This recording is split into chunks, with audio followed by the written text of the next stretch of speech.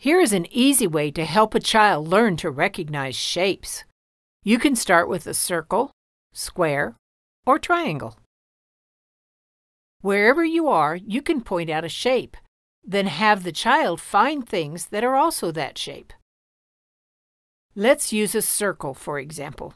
You could point at a plate and say, "The plate is a circle. See how it's round?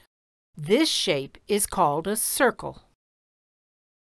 Then you can ask, "Where else do you see a circle?"